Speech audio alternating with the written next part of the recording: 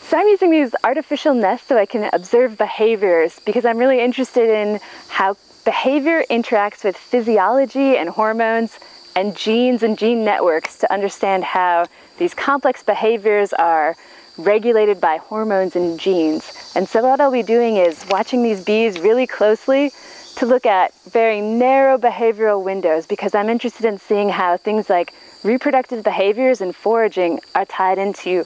ovary development, ovary signaling, hormones, and a network of genes associated with reproduction.